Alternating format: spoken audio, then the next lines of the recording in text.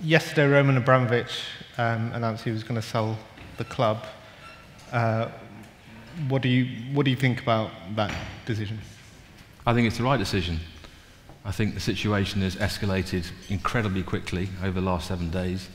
I think he's come to the right conclusion. It's sort of unsustainable in the current environment. So it's a welcome decision, and obviously, for the sake of everybody, including the fans, the sooner the sell process concludes and completes, the sooner everyone will have certainty.